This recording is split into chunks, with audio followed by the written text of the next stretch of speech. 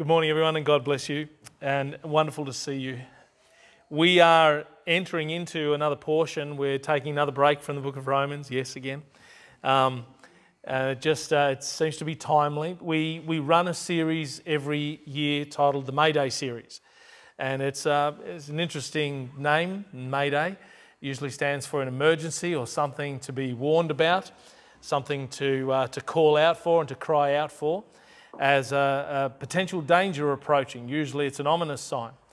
And we do it in May. I just figured it fit. So the series is on prophecy. It's teaching about that which 1 in 4 verses of the Bible teach on. 1 in 4 verses, more than a quarter of the Bible is prophetic. And it's a real shame that when we have more than a quarter of the Bible as being prophetic, that there are so few pastors that teach anything on prophecy. And that's really sad, and you wonder how it can possibly be that they would consider themselves preaching the entire counsel of God. It might seem strange to you that we could actually know ideas about the future. It might seem strange for you to think that God has actually chosen to reveal those things to us, that we might be able to know the things that are coming ahead. And indeed, much of the Bible has prophecies that were already fulfilled in the past. And we know that those prophecies that were fulfilled in the past can also be encouraging to help us understand and see how the prophecies will be fulfilled yet future. It's interesting, because within each one of us, we seem to have this desire to know the future. It's almost like it's built in. We have a desire to know what the future holds, and there are those who will attempt unlawful means to discover what the future has in store for them. They're going to look into the things that God has strictly forbidden. They're going to be looking at products of devils and not of God, and these means are a lot more dangerous than any of the people who indulges have any awareness of. But some have attended to it by lawful means. They've looked at the world and they've considered all the information that they have at their disposal, and they've looked at the events that are going on in the world, and they've looked at them logically, and they've simply drawn a straight line.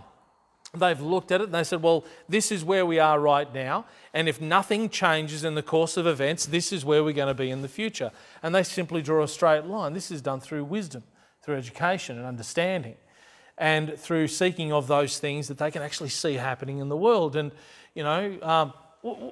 we tune into them, don't we? We sit there saying that, oh, no, pastors shouldn't be teaching on prophecy. And yet every time you turn on the news and you're listening to an economist, what do you think you're listening to? Every time you turn on the news and right at the end, it's the weather forecaster. So it's, again, what are they doing? They're teaching things by lawful means, not unlawful means.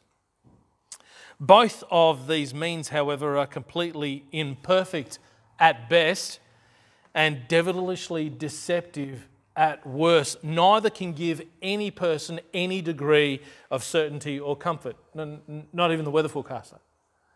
All right? Not even the weather forecaster. I've often made that statement. If they can get tomorrow right, then I'll believe them for the next 100 years. Until they can get tomorrow pretty much bang on, and they're still hit and miss. I was expecting a really nice sunny day and it rained. It's those sort of things are annoying. The Bible is no such source. The Bible is nothing like these imperfect means of being able to know that which is yet future. The Bible is a book that contains 66 books. It was penned by at least 40 different individuals.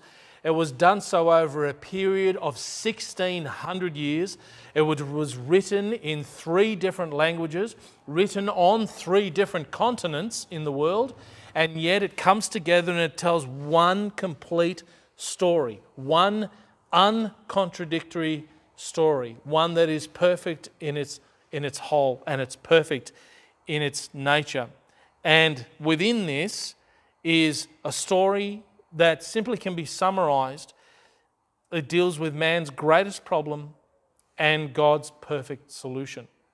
It deals with man's greatest problem and God's perfect solution. The problem of sin and its wages, and the solution of salvation and eternal life. It's been said that on the page of every book, on every page of the Bible, it's the Lord Jesus Christ who is represented. He's represented on every one, and that makes perfect sense because the Psalms in Psalm 47 says, "Lo, I come. In the volume of the book it is written of me." And this is of the Christ that would come. And Jesus on the Emmaus Road, he actually testified to the same thing when he was speaking to those men who were travelling on that road after he had risen from the dead. You remember the account? They're walking and they're sad. They're having communications one with another and they're sad. They're one of the disciples of the Lord. And as they're communicating, Jesus comes in amongst them and he asks them what these communications are that they're having, and they're sad. And they speak about Jesus of Nazareth, how he was he that we had hope of Israel. And all these great things have come to pass, and in the last 3 days, and they've gone to the grave and he's not there. And Jesus actually rebuked them. And beginning at Moses and all the prophets, he expounded unto them in all the scriptures the things concerning himself. Every part of the Bible we see Christ. We see his character represented there. We see his nature represented there. We see how he's dealing with the nations represented in the text of Scripture. We see Christ. So the Bible is not like the best guess of the most educated person in the world concerning things that are yet future. And it's certainly nothing to be compared to the multitude of demonically inspired clairvoyants that fill our astrology columns every single week, whether it's in the newspapers or in the magazines. The Bible is perfectly accurate concerning everything that it is written of. Perfectly accurate. Of all the prophecies in the Bible that have already been fulfilled, this is the important key. Of all the prophecies that the Bible has already put forward that have been fulfilled, all of them have been fulfilled literally. Not allegorically, not subjectively, not figuratively. They have all been fulfilled literally. When the Bible foretold that Jesus would be born of the Virgin, how was it fulfilled? It was fulfilled literally. When the Bible foretold that Jesus would be born in Bethlehem hundreds of years earlier, it was fulfilled literally. When the Bible foretold that he would be crucified more than 600 years before the invention of crucifixion as an execution tool, it was fulfilled literally. When he had said that he would die for our sins, it was fulfilled literally. It was said that he'd be in the grave for 3 days and 3 days only and then rise, and so it came to pass. How did it come to pass? It came to pass literally. When it was said that he'd be taken up in a cloud to God, so it happened with a multitude of witnesses who had seen it come to pass literally. So, if the prophecies concerning Jesus' first coming were fulfilled literally, and 2/3 of the prophecies concerning Christ are related to his second coming, how can we expect them to be fulfilled? To me, I figure, it was literal, I'm just going to put it out there. I just reckon that if the past is an example of the future, then everything concerning Christ, as it's told in the Scriptures, is going to come about literally, not figuratively. You know what's exciting about that? It's exciting because you guys have all got the book. And you can actually open its pages, and guess what? You can know what it actually says because it's literal. It's not subject to your personal feelings or thoughts about things.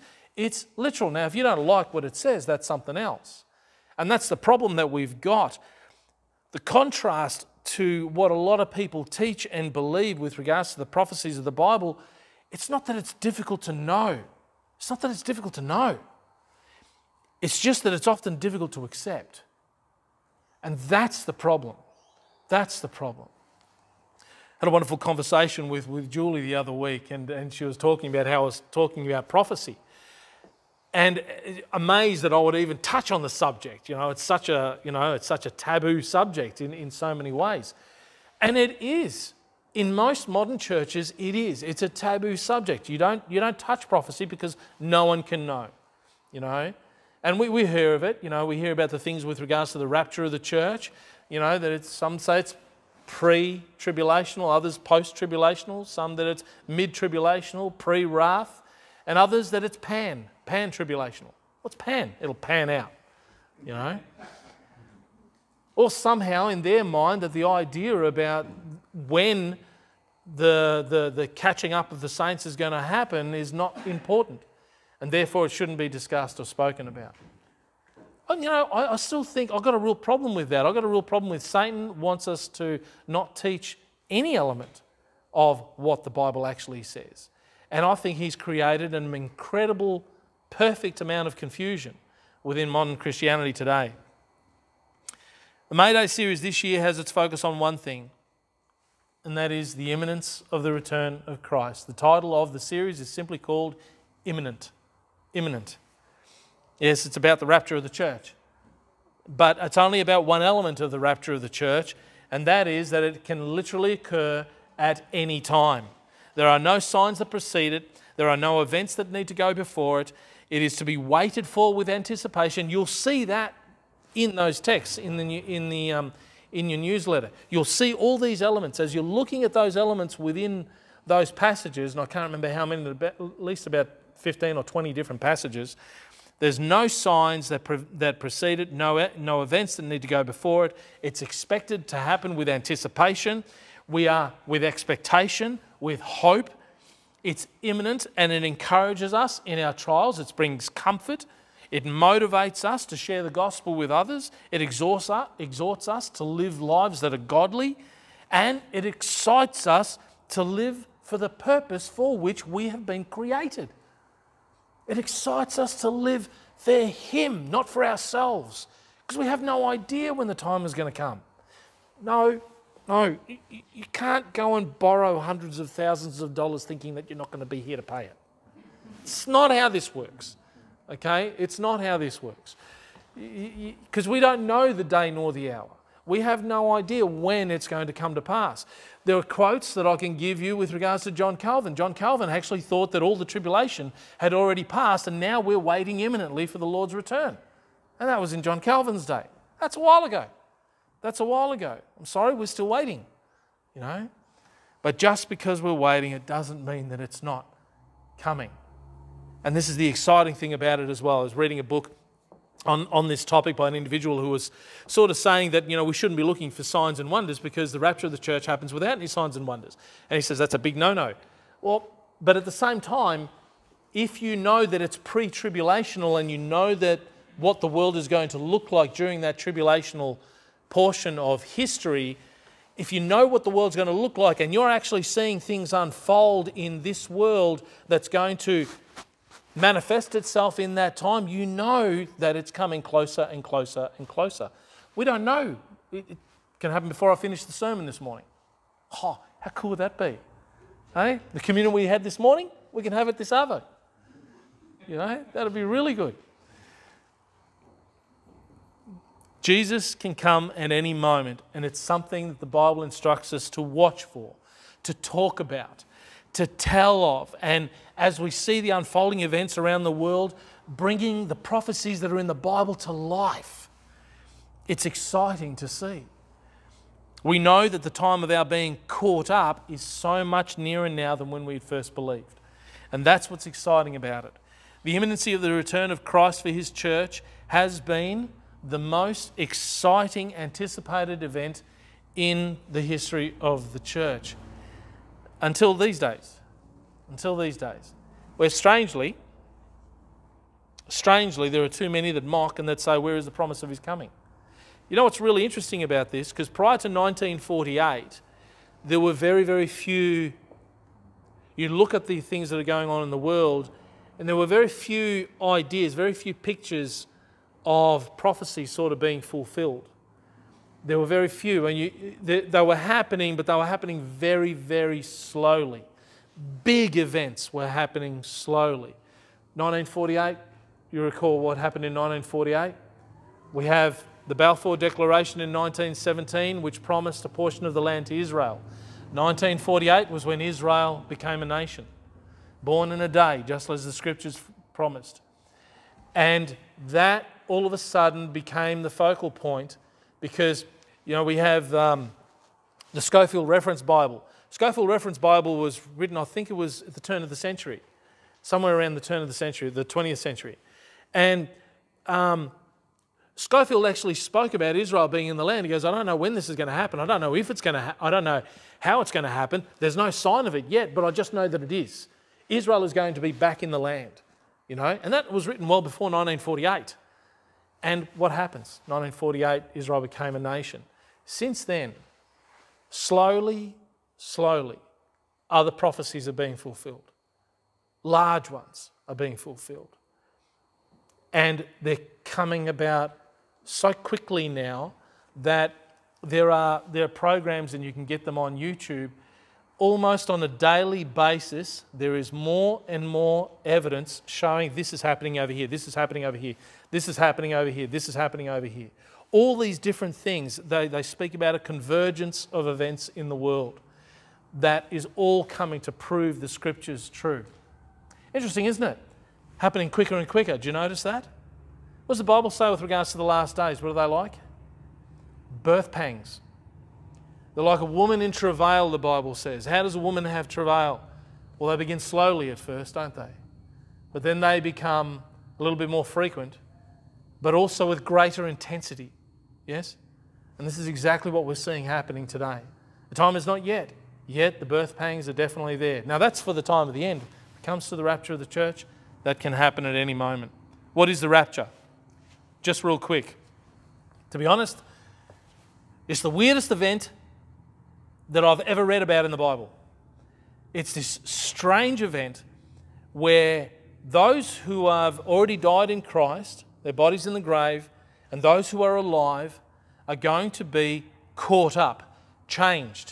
The Bible refers to it as in the twinkling of an eye. They're going to be changed. They're going to be caught up, and they're going to meet the Lord together in the air and ever be with the Lord. It's a time where Christian believers are going to receive instantly their resurrection bodies. They will be immediately changed. It means that we won't be here.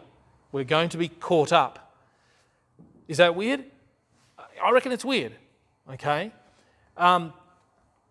It's interesting when you understand science and you understand the atomic structure of the atom, and you understand that we're all made of atoms, and yet atoms themselves are an electric manifestation. They've got a nucleus, and it's 100,000 times bigger as the outside of the shell, and in between there's basically nothing, just electrons spinning around. And that's what we're made of. That's what this pulpit's made of, the Bible's made of, this iPad's made of. There's probably more atoms in this iPad than in me. But the reality is, something is going to change. God knows how it's going to happen. I don't know how it's going to happen. All I know is that the Bible teaches that we are going to be caught up. Has it happened before? Yeah, it's happened before. It's happened heaps of times in Scripture. We see that in the Old Testament with Enoch. We see exactly the same thing in the Old Testament with regards to Elisha. He was taken up in a chariot. Elijah, he was taken up in a chariot. We see the same thing with Paul in the book of Acts. He was caught up into the seventh heaven, he says. We see also in the book of Acts Philip, the Apostle Philip, or the evangelist Philip, who was caught away.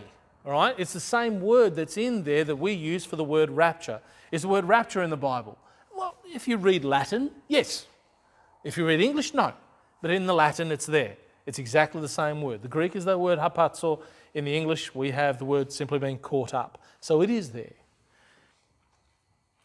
This morning's sermon has this focus on the imminency of the Lord's return, and we see it in an incredibly unique position within the New Testament, and it's in here in the Gospel of John.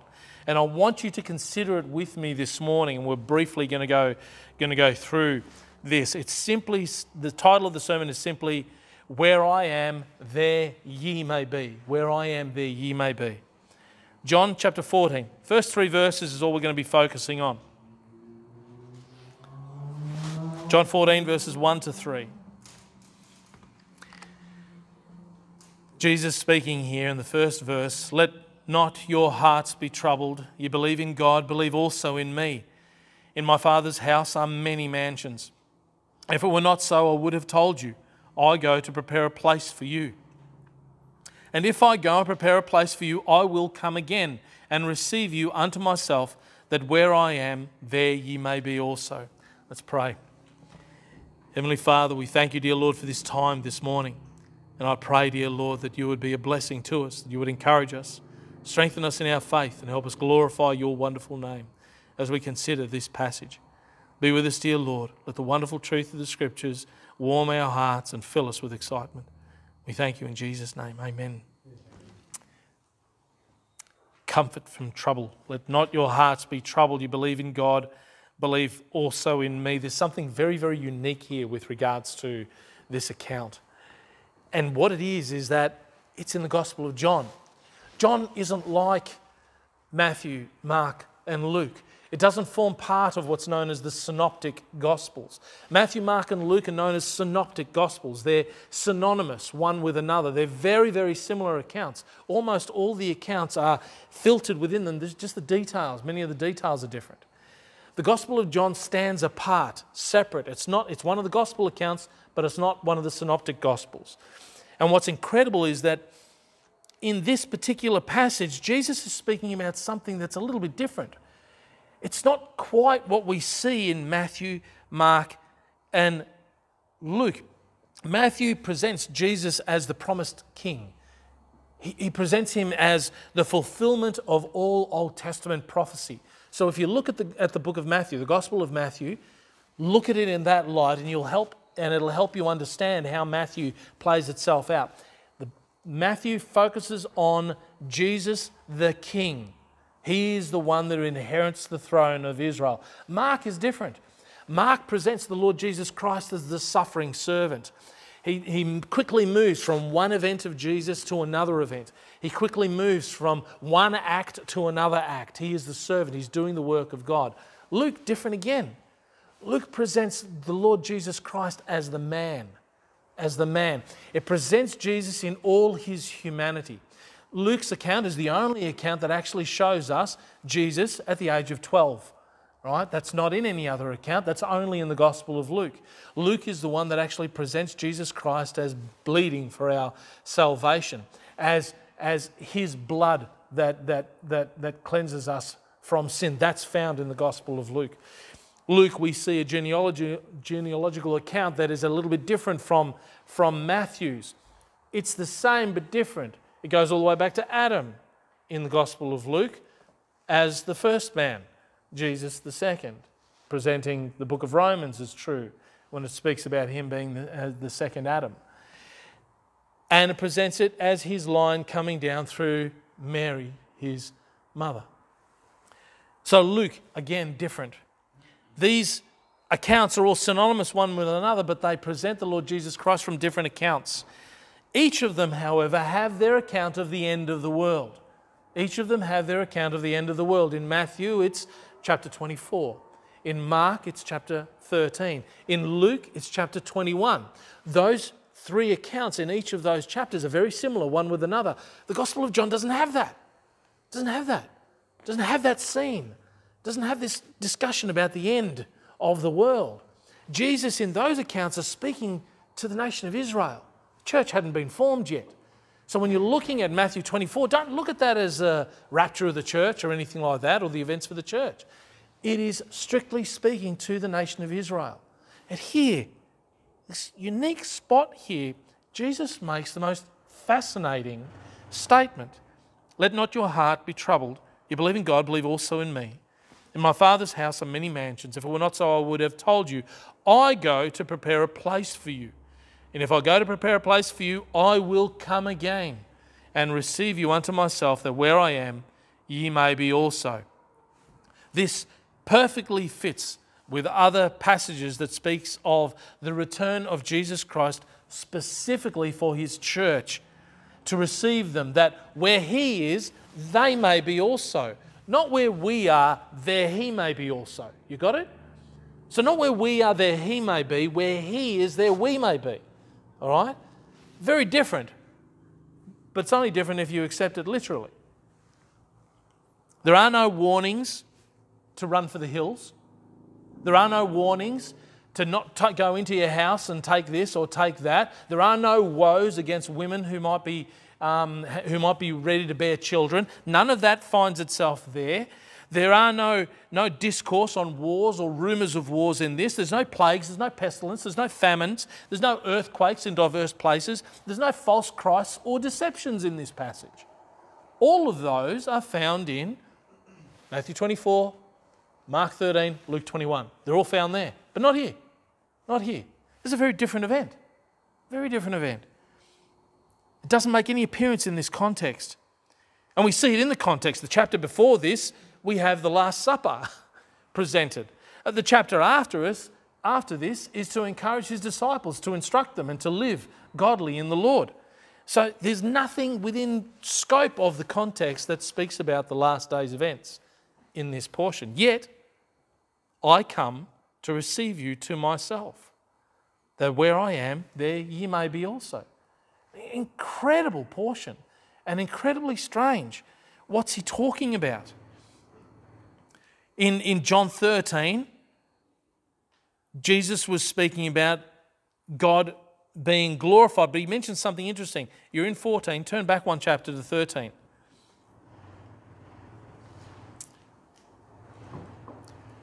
In the first chapter, in the first verse of chapter 14, remember he says, "Let not your heart be troubled. You believe in God, believe also in me." Why is he concerned that their hearts might be troubled? In John chapter 13, verses 32 and 33, just on verse 33, have a look at verse 33. He says, "Little children, yet a little while am I with you. Ye shall seek me, and as I said unto the Jews, whither I go, ye cannot come. So now I say to you." Peter himself was troubled by this saying, and he questioned Jesus on it. But Jesus reaffirmed this in verse 36. "Whither I go, thou canst not follow me now, but thou shalt follow me afterwards." Peter, again, desiring Christ, he promised even to lay down his life for the Lord Jesus Christ. And those infamous words that he actually pronounced to the Lord. And yet Jesus says to him in verse 38, "Wilt thou lay down thy life for my sake? Verily, verily, I say unto thee, the cock shall not crow till thou hast denied me thrice." Just those words alone really sometimes get to me, because I look at Peter and I look at him in the New Testament, and yeah, a lot of the times we like to make fun of Peter. We refer to him as ready, fire, aim, Peter. That he's so impulsive. That's the Lord, and he strips off everything and jumps in the water to swim towards the Lord who's on the beach, who's on the shore. Not thinking that maybe the boat could get in there faster. No, he just jumps in. So, and he's a lot like that. But one of the things that we cannot talk against Peter is his passion, his trust, his belief in Christ. He's holding to the Lord with everything that is in him. He loved the Lord, so bold enough to actually proclaim that he would die with Christ. But he denies him 3 times. It's one of the very few accounts that are found in all of the Gospels. Matthew, Mark, Luke, and John have this testimony. And it gives you the understanding that he had shared this with everyone. He'd spoken to everybody. "I did this to my Lord. And he said that I would do it. And I did it."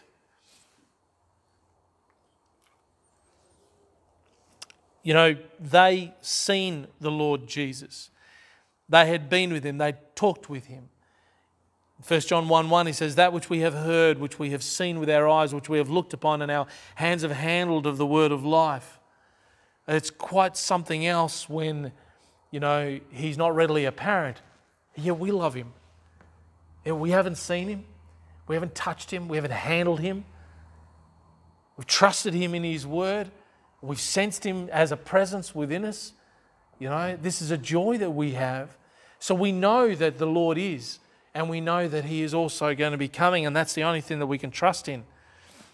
We knew that he would not leave us comfortless. He said that when he goes, he will bring his Holy Spirit, and he will be our comforter. The Holy Spirit is known as our comforter. And we see this here. Let not your heart be troubled. You believe in God, believe also in me. Consider the infinite value of just this testimony. This alone is reason to be able to present to anybody that Jesus was making himself God. He was claiming that he is God. You believe in God? Believe also in me. You believe in God? You trust in him with all authority, with all power, with all understanding, with all your mind, with all your faith? Believe also in me. This equality that Jesus was having with regards to God the Father.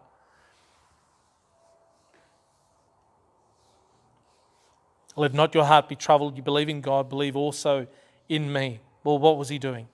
What was he setting up for us? Well, he was setting up the preparation of a dwelling place. In my Father's house are many mansions. If it were not so, I would have told you. I go to prepare a place for you. I go to prepare a place for you. This is incredible consideration. Jesus is going to prepare a place for you and I. My Father's house are many mansions. I love the word mansions. I don't have a mansion. You go to Taylor's Lakes, there's a lot of McMansions. Sort of wonder, in the ancient times, yes, the word mansion does mean dwelling place. That's what it refers to. It simply refers to a dwelling place. It doesn't necessarily refer to some big ornate thing. But just the fact that it actually come down to us today that we interpret mansions as something wonderful, something grand, something ornate, perhaps gives us a little bit of a picture that maybe there's a definite hint of that when it comes to heaven. I can't see that the Lord is going to be limited for space there, but then again, I don't know what space is in eternity. Space is a product of creation, so where it fits within eternity, I've got no idea.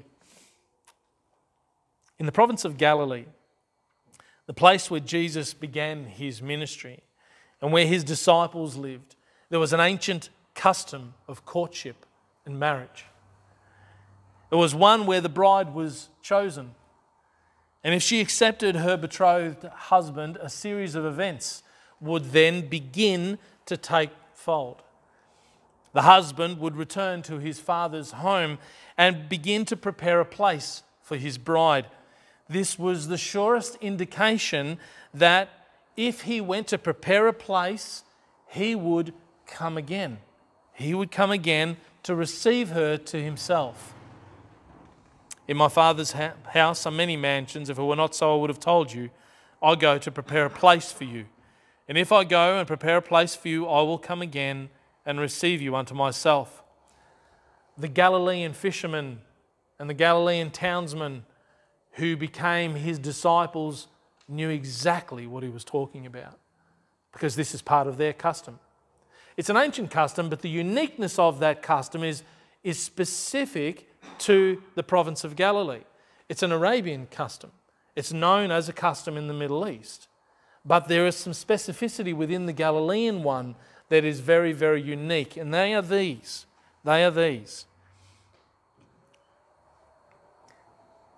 We see something interesting, first of all, in the Scriptures, that it speaks about the church as the bride of Christ.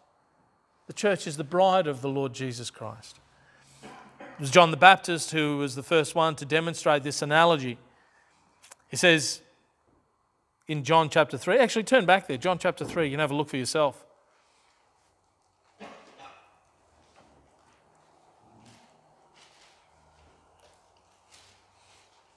John chapter 3, 2 verses there, verses 28 and 29. They've come to him and asking him if he is the Christ. And he says in verse 28, ye yourselves bear me witness that I said, I am not the Christ, but that I am sent before him. He that hath the bride is the bridegroom. But the friend of the bridegroom, which standeth and heareth him, rejoiceth greatly because of the bridegroom's voice.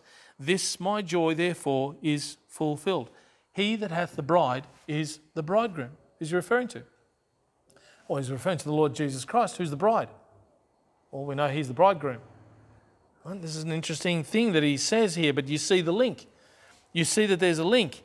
There's something more. And this is the unique part about it with regards to this with regards to this Galilean setting. So what happens is the groom has chosen his bride. The bride then will either accept or reject the groom. There's a tradition that goes where the groom offers to the bride the cup. He offers the cup of wine to the bride. It's at that specific point where all the power is in the hands of the bride. The completeness and the fullness of choice is now in her hands, where she can either accept the cup or reject it, push it away. Once she pushes that cup away, there is no more recourse as far as the groom is concerned. He no longer pursues the bride. That's very interesting. This is part of that tradition. But once she accepts the cup and she drinks of it together with him, then it is sealed. That marriage, that union is effectively, they are betrothed, they are sealed. And then something else happens which is really interesting, and it only happened in the province of Galilee as far as my research was concerned. And that is that he goes away, he prepares the house, he prepares a man, she goes to his father's place. But the problem is that she's got no idea when he's coming back. He doesn't tell her when he's going to be returning. She's got no idea. She is to expect him imminently. Imminently. She's to expect the return of the groom imminently. Any time he can come back. And we've got the account of that in the scriptures when it comes to the 10 bridesmaids. You remember that? Well, the 10 bridesmaids, what happened with them? 5 were foolish in Matthew chapter 25. 5 had not brought oil for their lamps. And when they were gone to get the oil, what happened? The Lord returned. The husband returned. The groom returned. And when he returned, he took his bride and the doors were shut, Scripture says. It's exactly the same with regards to the wedding feast. At that time, the groom would return. And an imminent time, we don't know when it's going to happen. Traditionally then it happened usually in the darkness of night, right? Where he would return. When they didn't expect it, when they least expected it, on the day and an hour that they thought not, that was when he came. So what hour do you think he's coming? Not that hour. He would return, he would take his bride and immediately take him home, and that is when the wedding feast would begin. They would be sharing in that wedding feast. I'll let you have a guess for how long. 7 days. They have a wedding feast for 7 days. And then the groom returns with his bride. You think that's curious? But what have we got in the scriptures? We've got something very unique in the Bible with regards to that. Now, we don't know the day nor the hour. We don't know the timing of the Lord's coming for his church. But there's something very fascinating about it. It can happen imminently. And then when we are taken with the Lord into heaven. The wedding feast between the bride and the groom is taking place there. Between the church and Christ has taken place there. How long are we there for? Well, we don't really know. We don't really know because we don't exactly know the timing between the rapture of the church and the beginning of the tribulation. Right? But we do know that we return after the wedding feast. And what do we see within the scriptures? The church comes back with Christ to rule and reign on the earth. It's an incredible picture, and we see this in the tradition of the Galilean wedding. And this is what we see here. Jesus says, "Let not your heart be troubled. You believe in God, believe also in me. In my Father's house are many mansions. If it were not so, I would have told you. I go to prepare a place for you." You want to see what the kingdom of heaven is like? Turn your Bibles to Matthew chapter 22.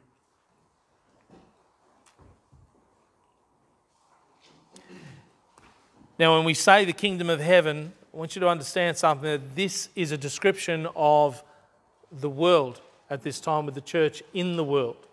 Okay, and it's the preparation here is for the kingdom of heaven. And have a look at this account. Matthew chapter 22. I'm actually going to read those 14 verses that are there, and you can get a picture of this. Matthew 22, 1 to 14.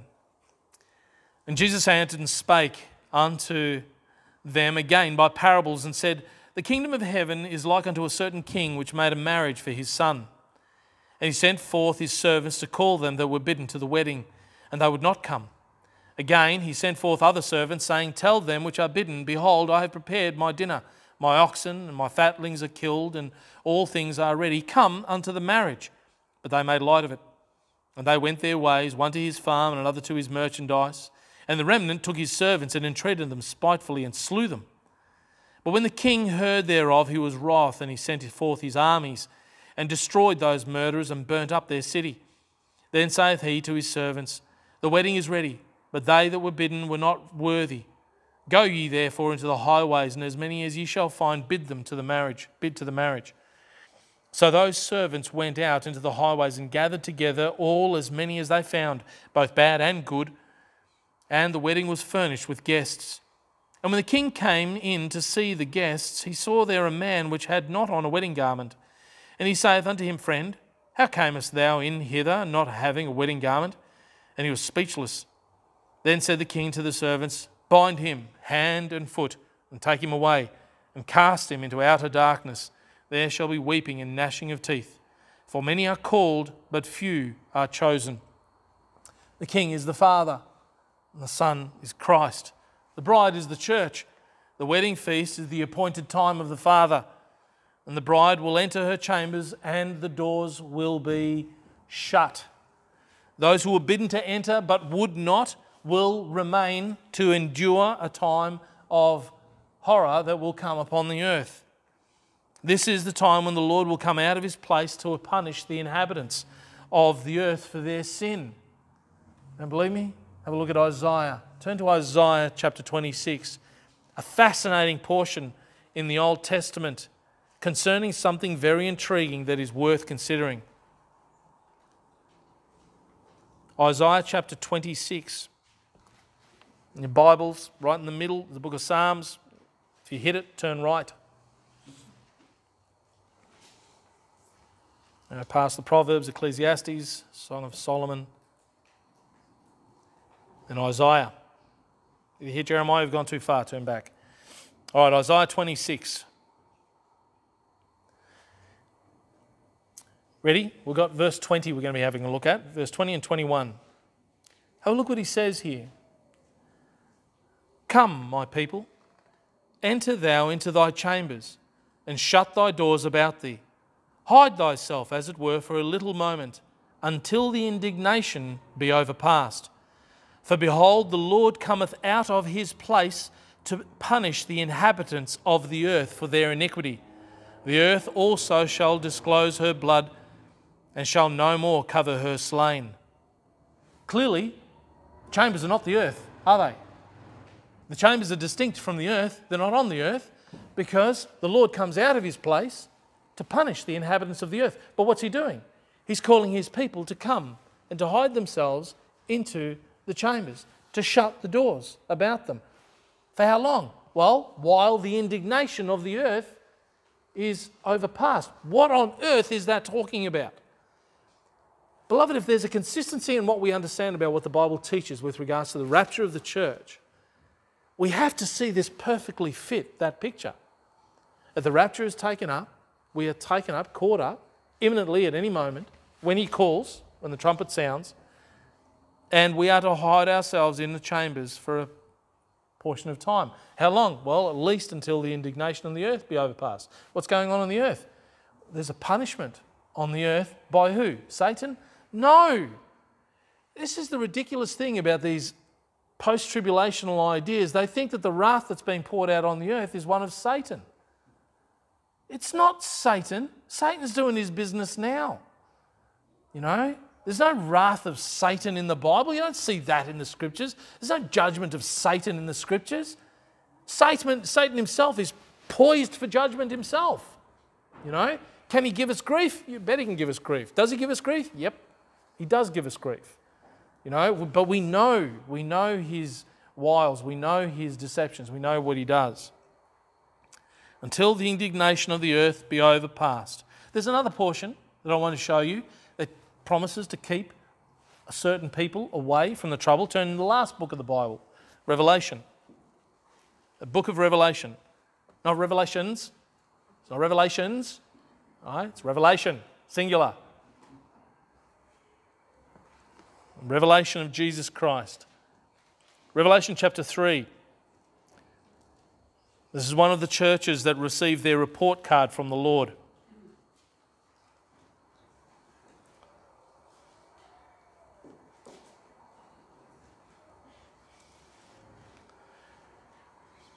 Revelation chapter 3, verse 7. And to the angel of the church in Philadelphia write, These things saith he that is holy, he that is true, he that hath the key of David, he that openeth and no man shutteth, and shutteth and no man openeth. I know thy works. Behold, I have set before thee an open door, and no man can shut it. For thou hast a little strength, and hast kept my word, and hast not denied my name.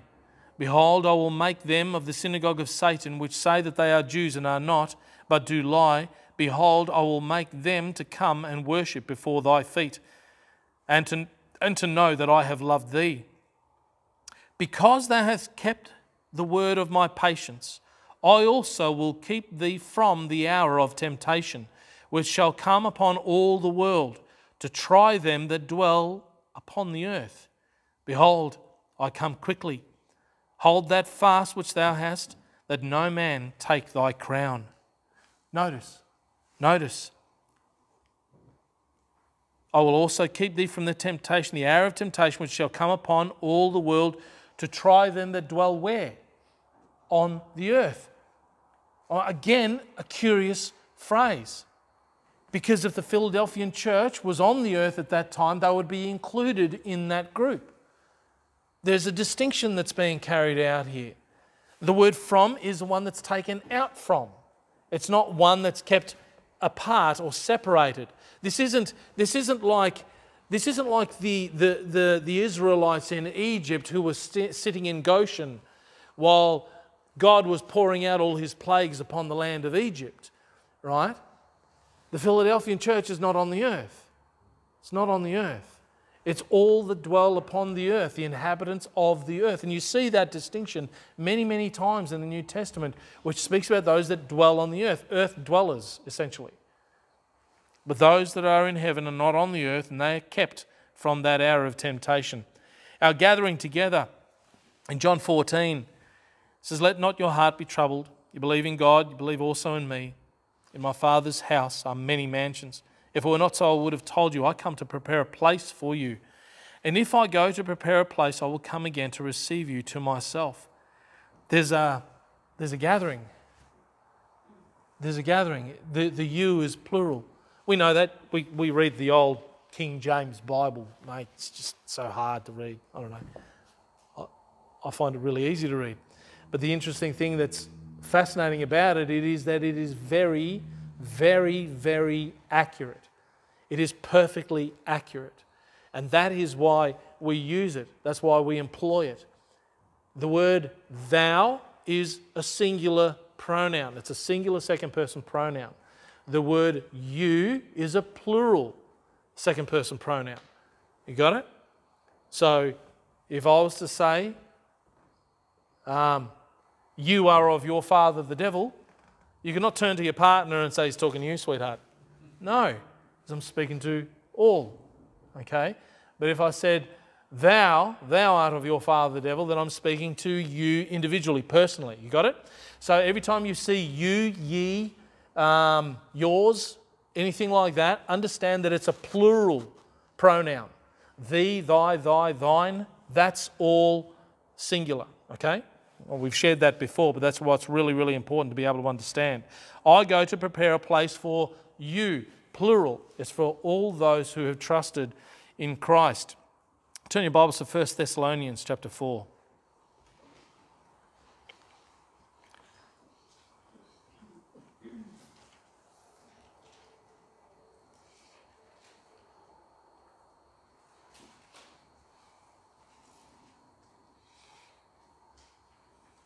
First Thessalonians chapter 4, verse 13. Paul writing to the Thessalonians in his first letter. They have a concern at this time because they feel as if that something's occurred that they're concerned about for their brethren who have died before the coming of the Lord. They're concerned because the Lord hasn't come yet. I just want to put that out there. That's what they're concerned about. Jesus hadn't come yet, but our brethren have died. We were waiting for the Lord. We were waiting for the Lord at any moment, but our brethren have died, and He hasn't come. What's going to happen now? That's the backdrop. Now understand what Paul is answering here. Verse 13. But I would not have you to be ignorant, brethren, concerning them which are asleep, that you sorrow not, even as others which have no hope. For if we believe that Jesus died and rose again, even so them which sleep in Jesus will God bring with Him. For this we say unto you by the word of the Lord, that we which are alive and remain unto the coming of the Lord shall not prevent them which are asleep. Stop, pause, just 1 second. Prevent. It's the old-fashioned word. It's how it was rendered originally, literally. Prevent. Go before. Got it? It meant go before. That's what it always meant. It didn't mean to hinder, to hold back. All right? It meant prevent, which is literally go before or before go. Okay? Prevent them which are asleep. So in other words, we shall not go before them which are asleep. Verse 16, for the Lord Himself shall descend from heaven with a shout, and with the voice of an archangel, and with the trump of God. And the dead in Christ shall rise first. Then we which are alive and remain shall be caught up. There's that word. Rapture. Caught up together with them in the clouds to meet the Lord in the air. And so shall we ever be with the Lord. Wherefore, comfort one another with these words. Comfort one another with these words. It's speaking about the rapture of the church. We are to comfort one another with these words. I'll talk more about that passage in some messages to come. I don't want to spoil it here. But there is a gathering. There is a gathering of believers, those who are dead in Christ and those who are alive. Those who know the Lord and are right now asleep. I love how the Scriptures use that reference in the New Testament. Not even the disciples knew what the Lord was referring to when He said sleep. It was Jesus who actually mentioned that the first time. They sleep in Jesus, but they're not dead, because He uses His words very, very carefully. They're asleep in the Lord Jesus Christ. They are in heaven, their souls are in heaven, but there's some sort of disconnection. Their bodies aren't with them. We don't know what they appear like. We don't know what they look like. 1 John says, behold, what manner of love the Father has bestowed on us, that we should be called the sons of God. He goes on and says, we are the sons of God, and it doth not yet appear what we shall be. But we know that when He shall appear, we shall be like Him, for we shall see Him as He is. Right? So we don't know what we're going to be appearing like, but we know that we're going to be like Him. The Bible here talks about a gathering, a mass gathering. Every single believer in the Lord is going to be caught up. And those that sleep are going to be caught up first, it says. We will not prevent them. We will not go before them. Then we which are alive will be taken up with the Lord, to ever be with the Lord. This is an incredible thing that's happening. Turn your Bibles to 1 Corinthians 15. 1 Corinthians 15. As we work towards winding this message up this morning. 1 Corinthians chapter 15, verses 51, and I'll read to 58. Let's have a look and see what mystery is being unveiled here by Paul.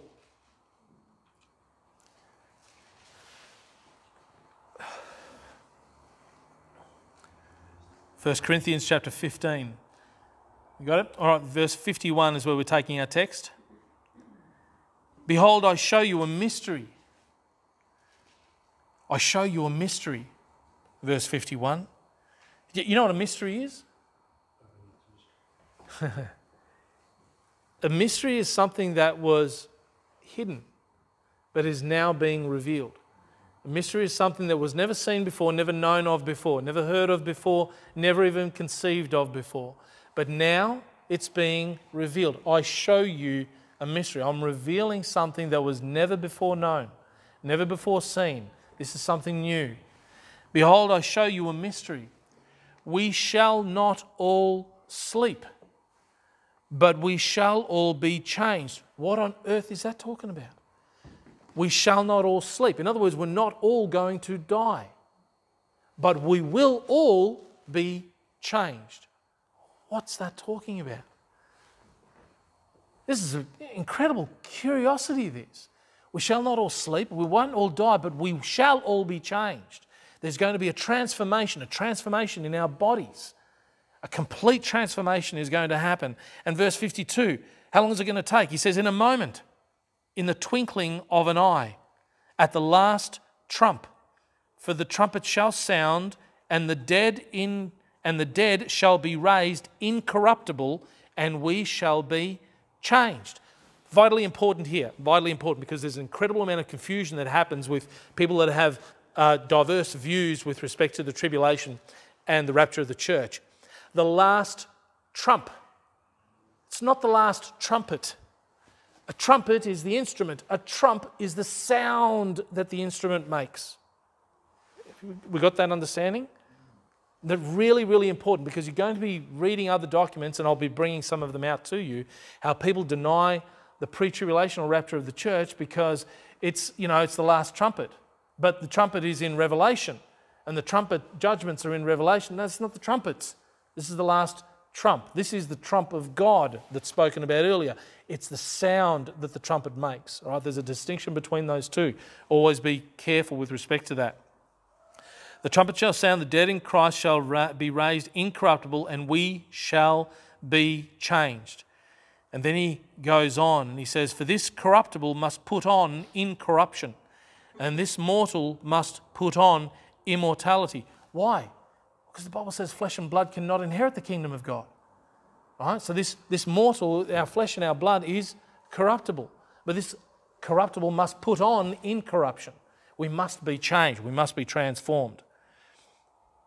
Verse 54, so when this corruptible shall have put on incorruption, and this mortal shall have put on immortality, then shall be brought to pass the saying that is written, death is swallowed up in victory. O death, where is thy sting? O grave, where is thy victory? The sting of death is sin, and the strength of sin is the law, but thanks be to God which giveth us the victory through our Lord Jesus Christ. This is something that we are to be excited about. There's a change. There's a transformation. We're not all going to sleep. We're not all going to sleep. Is that exciting? I don't know. I'm not sure what it's going to feel like dying. But at the same time, there's an excitement with respect to this imminent return of the Lord Jesus Christ. And he can indeed come back at any moment. Let me close on this one verse, and it's in Revelation chapter 22. Have a look in Revelation chapter 22.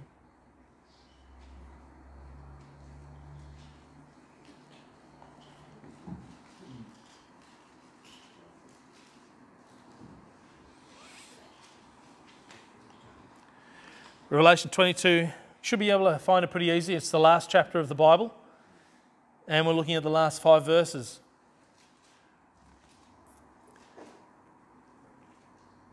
Verse 17, and the Spirit and the bride say, come. And let him that heareth say, come. And let him that is athirst come. And whosoever will, let him take the water of life freely. For I testify unto every man that heareth the words of the prophecy of this book.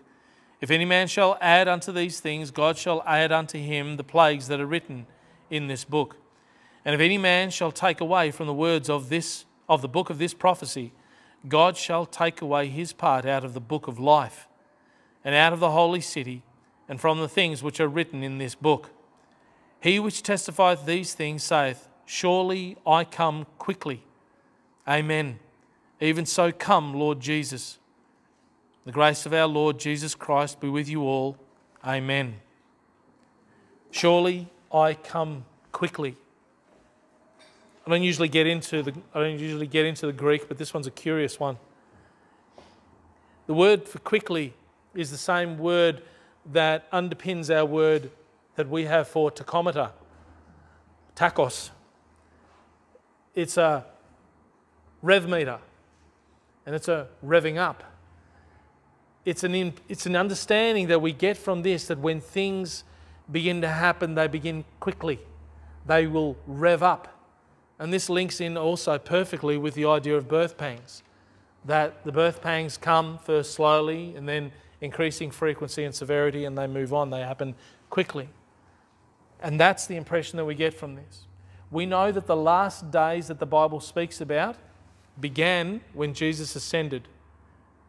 That's the beginning of the last days, because this is the mystery of the church that's fitted into this history, this timeline. And the church is a mystery, and we'll talk about that in the next messages, that you'll be able to understand why it is and how we can see that this is the imminent return of the Lord Jesus Christ. The church was never meant to be here according to the Old Testament. It's a complete mystery. But these things begin to happen, they begin and they move quickly. We have an opportunity to continue to look for the Lord's return, to grow in our love for Him, to grow in our knowledge of Him, to be burdened for the souls of the lost, to not find ourselves worried about the pitiful things of this life and of this world, to start putting priorities in their proper order and in their proper perspective, that we won't waste time on the futile things of this life, but that we will continue to put things that are more important and of more infinite value before us. And that's what you will want to invest your time in, beloved. You do not want to invest your time in the things that are going to pass away. We've got to do some of that work. I recognise that. But invest your time in that which is going to endure forever. Because the He's coming back. He's going to prepare a place for you. And if He's going to prepare a place, He's also going to return. And He's going to receive you to Himself, that where He is, you may be also. And that's what we're looking forward to, His imminent return. Let's pray. Heavenly Father, we thank You, dear Lord, for the word of the living God. We thank You for its truth. We ask You, dear Lord, that You would help us, Father, to expect You at any moment, and that we may wait for that blessed hope and the glorious appearing of our Lord and our Saviour, Jesus Christ. We thank You for this time and ask You, dear Lord, watch over us. And if You should tarry, dear Lord, indeed, I pray to You, Father, please help us live godly in Christ Jesus. Help us also, Father, encourage one another to continue to look for You. We thank You in Jesus' name. Amen.